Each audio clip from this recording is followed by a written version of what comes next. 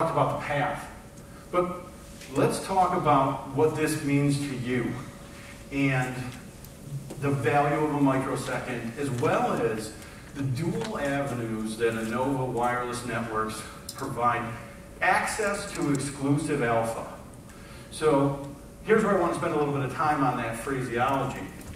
So I don't have to explain alpha, but why is it exclusive? It's exclusive because, as you'll see, the only way to get it to participate, potentially participate in this alpha, is to use an Anova network. And the reason that it's access is because once I get you there, it's up to you. So, you know, that's an important piece of it. Next. So what we've done is we created a trade-to-trade response and plotted it out. This is data from the 20th of February this year, very high volume. And we used the benchmark equity of, or we used the benchmark product of the SPY because we think it's indicative of the full equity market. And what we did is we created a screening algorithm that identified NASDAQ SPY price increases and then correlated that to BATS BZX for activity. Now, activity both on price increasing and price decreasing. But all of this is trade data. And it's important to note that this is trade data that's time-stamped at the match. And we'll get to why that's important in a second here. But the point is that this array represents the average change in price per share of SPY at BATS during each microsecond. And you know, somewhat interesting is the average change per microsecond are generally about 1/1000th of a penny. But that's not even the most interesting part on this graph to me.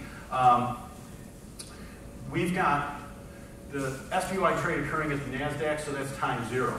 You've got the speed of light response here at one way of about 87 microseconds. You've got Anova very close behind it, about 93 microseconds, and you've got Fiber sitting at 150. But this green alpha, how are there possibly trades happening on the BZX when before the speed of light response? That's you guys in this room.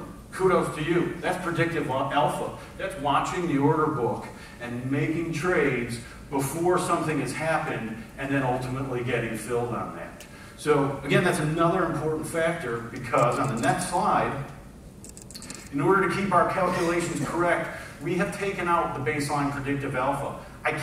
That's not me generating that for you, that's you generating it for you. So we subtracted this in the calculations going forward. But it's a very small amount, but look, we're trying to be as accurate as possible here. It's 5/1000ths of a cent per microsecond per share traded. So we take that out. And so ultimately, this resulting chart depicts the value decay as a function of time from the true speed of light.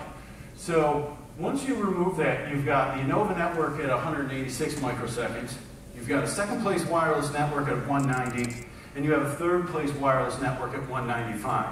So you've got 95, 93, and 87% of access to trading opportunities.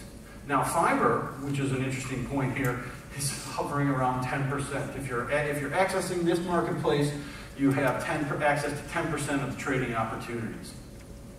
So we took these numbers, 95, 93, 87, and converted that into the Anova value ratio. And so at 95% opportunity uptime, 95% opportunity access and 100% uptime, the value of Anova service has 8.5% more latency-dependent alpha opportunities than our nearest competitor, and 17% more than the third place network.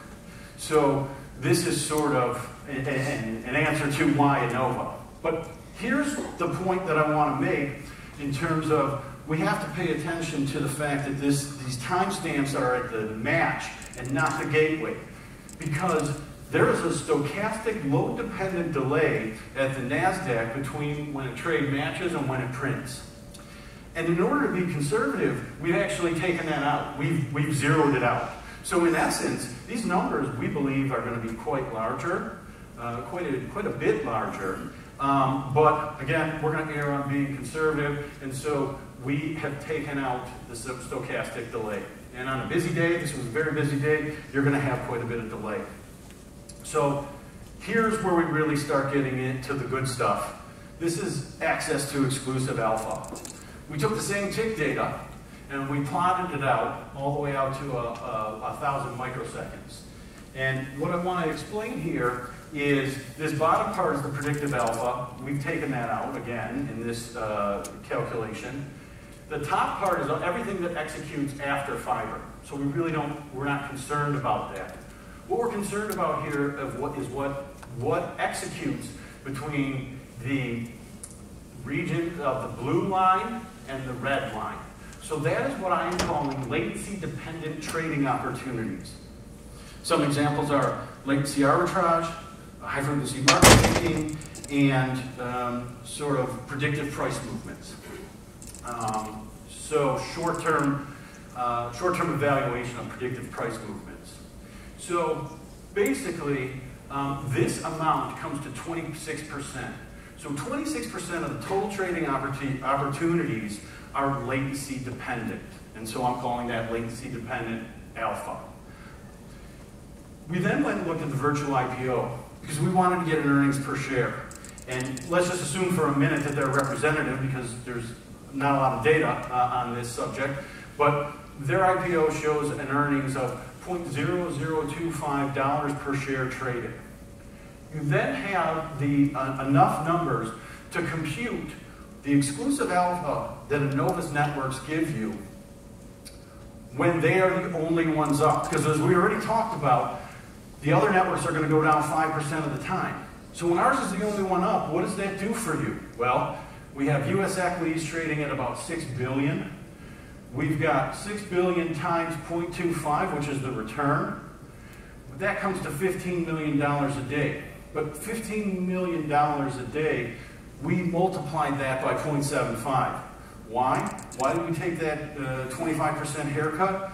Because NYSE has about 25% of the volume of this 6 billion number. So we figured NASDAQ and BATS has the remaining 75%. And we're talking about exchange-traded volume, by the way. So 6 billion times the return times the amount you can earn on a daily basis times the volume reconciled for these two exchanges comes to $2.8 billion a year of what I'll call latency-dependent equity profit. You take that number, you times it by the amount of time that we are up, times the fraction of the opportunities that are latency-dependent, and you get $36.4 million of alpha that you have access to by using an Anova network. We think that this is a very compelling number. So, next slide, please.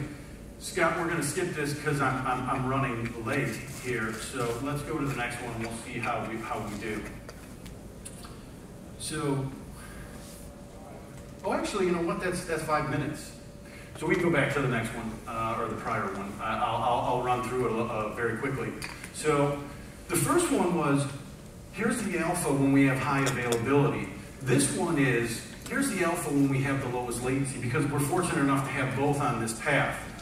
Again, you're familiar with this chart, Anova, second place network, third place network. So when we're all up, let's just assume for a moment, when all three of these networks are up, we're splitting the opportunity. However, there's a time when Anova's getting the signal first that we have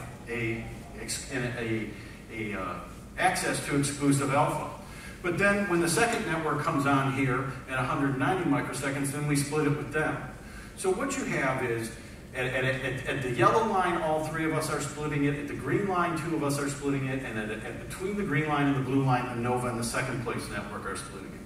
Or it's all Anova. So basically, the calculations are 2 microseconds of sole exclusive access, plus 2 networks divided by 2 networks having access divided by 2, plus 3 networks having access divided by 3, which gives us an opportunity share. So, access to alpha, 2.8 billion, times 95, which is the point when all the networks are up, times our opportunity share, times the fraction of latency-dependent alpha opportunities available, is $214 million of alpha that people can have access to by using wireless networks in general, and some of that being exclusive to Anova. So, I know you didn't ask, you did in your head, you know, because I promised this, and we think that this is the most compelling slide. And,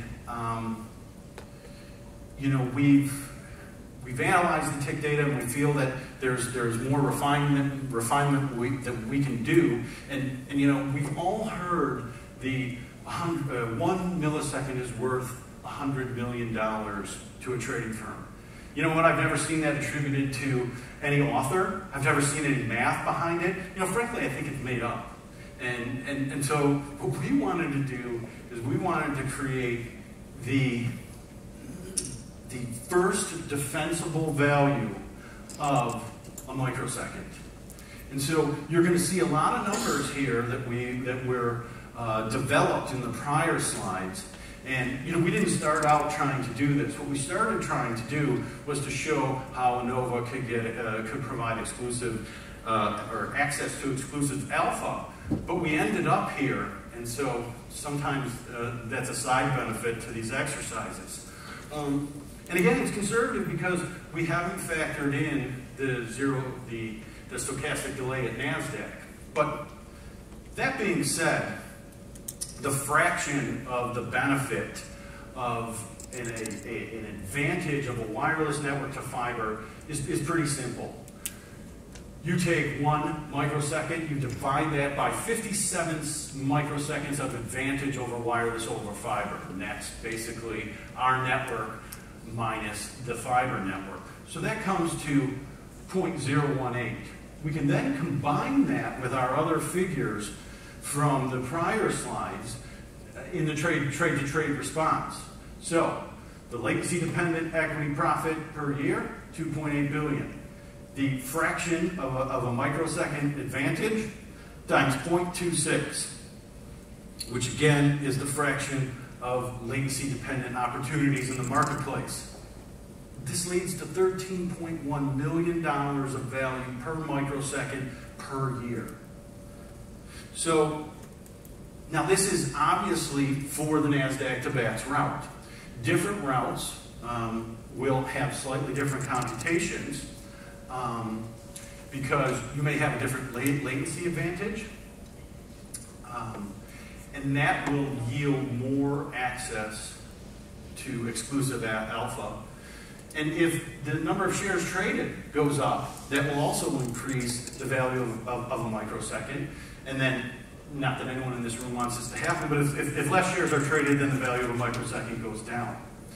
And so, but the most compelling piece of this whole slide to me is that since we have a 2 microsecond one-way advantage over all of our competitors on the NASDAQ to BATS line, we're providing our clients $26.2 million of access to exclusive alpha.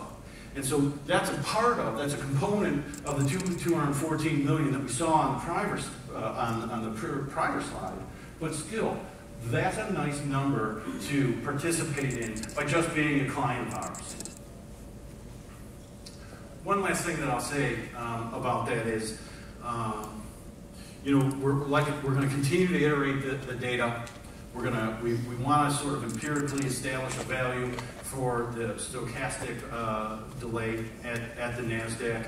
And then we further want to take and apply this value of a microsecond to all of our routes because, you know, like I said, it'll be slightly different, but it'll be an interesting exercise nonetheless. And so, you know, I'm out of time, but what's the summary? You know, you should use us, right? That's the summary. But the point is we hit all boxes. Availability, capacity, market data, latency, and we give you access to $62 million of exclusive alpha on a single path. And so that number, I think, will be larger for on some of the longer networks where we have even more of a latency advantage. So that's the whole slide. That's the whole deck. The next one is our contact page. And what's interesting about that is we do have a brand new website launched specifically for this trade show. Go there, lots of good content. Our patents are up there, our routes are up there. You can, the latencies are up there, you can see everything. So, thanks for attending, I appreciate it.